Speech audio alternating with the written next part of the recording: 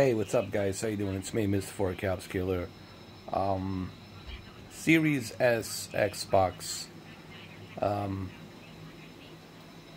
I know I mentioned this before, but a lot of people misunderestimate Series S. Now, granted, Series X is the most powerful, but and yes, Xbox Series X is the most powerful console. We get that. I'm sure everybody knows that by now. But again, let's not underestimate the power of Series S. And here I am. This is a projector. And the reason I'm doing this on a projector, it's because I want to see how the resolution looks on a big screen, versus a small screen, which I have down here. I want to see how it looks on a big screen.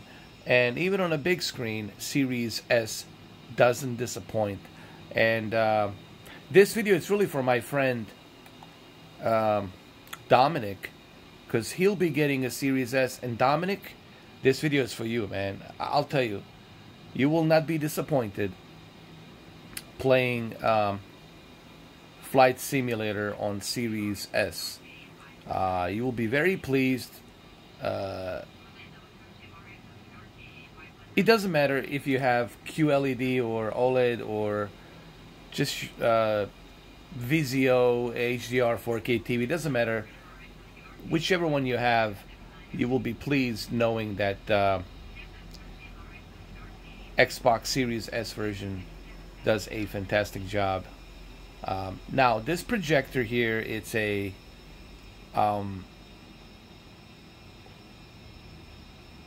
PX 701 by ViewSonic. A lot of people ask me, why did I chose to go with this projector? Well, first of all, the price, $800. It's a pretty good deal for this projector, considering what it has inside, which is 4.2 milliseconds response time, 240 Hz refresh rate, Rec 709, I believe it's 80% color accuracy, HDR and HLG, which is hybrid low gamma, along with a pixel shifter 4K and 3200 lumens brightness light, which is necessary for you to truly appreciate this beautiful HDR. And again, my camera, guys, please keep in mind, my camera, it's not doing really jack of nothing, because it's a one thing to watch this on a phone and a monitor or a television, but it's another thing, meaning on a YouTube compressed video, right? That's what I mean. But when you see it in person, it's a total different ballgame. What I'm trying to say is this: I'm trying to give you some idea what it will look like maybe to you when you get this. But when you finally get this projector and when you plug it in, well, actually, scratch that. I'll tell you this: people have been writing to me on the social media, Facebook, Instagram, Twitter. People have been contacting me on the email, leaving comments. They've been telling me how much they appreciate the fact that I recommended this projector. Why? Because it has a great value of being perfect for video games, for your PlayStation 5, your Series X or your Series S, and also at the same time excellent for 4K HDR movies, So with this projector, you are getting excellence in movies and gaming with 4.2 milliseconds response time and of course 240 hertz refresh rate. The 240 hertz refresh rate will work only with 1080p. It doesn't support 4K 240, so you got to go with a 1080p 240. But I have tried it and it looks fantastic. Like I said, the biggest kicker, it's going to be a 4.2 milliseconds, which this thing has, and it's very responsive. Playing on a projector, guys, it's something you have to see for yourself. With the projector, you get to see the detail of this airplane. You get to see the detail of that video game, right? You get to have better understanding. Oh, wow. I see what kind of effort it took to make this game, right? And what kind of effort it took to bring all that detail. And with projector, you can do that, you know. I know that I already done the video on this, but I felt maybe I should have done a little bit more. And that's what this video is really for my friend Dominic. And I think Rob will be pleased with this projector. If you can get this projector, Rob, for let's say like 750 quids, I would definitely go for it. You will not be disappointed. Movies will look great on it.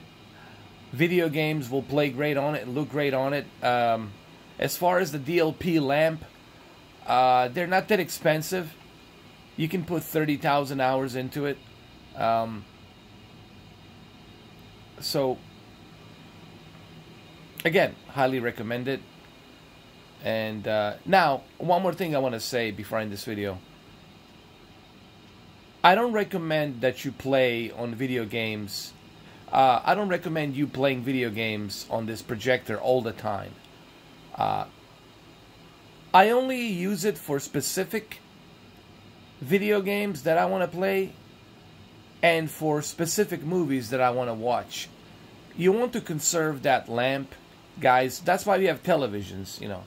That's why we have televisions. Televisions are meant for long sessions, right? Playing games for the long sessions.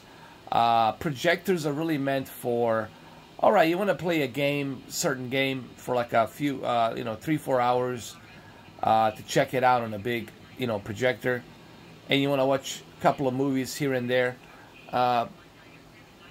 That's my opinion on that. Like, that's what I would recommend. But I wouldn't say that using only a projector as your main source of viewing, I mean, it's up to you. Like, if you want to do it, you can do it. But just make sure you stack up on those light bulbs, DLP light bulbs. You're going to need them if you're going to be using it that much, Anyway, I don't know what else I can say here that I haven't said already. Again, my camera here, it's really not doing it justice. When you see this in person, it's totally different ball game. You know what I mean? But this video is really intended for my friend Dominic. And Dominic, man, listen, can't wait for you to get your Series S. And you will not be disappointed, man. Even I am like still kind of like shocked as to how good Flight Simulator looks on Series S. I have yet to try Forza Horizon 5 on my Series S. I think I should do that pretty soon to showcase just how good.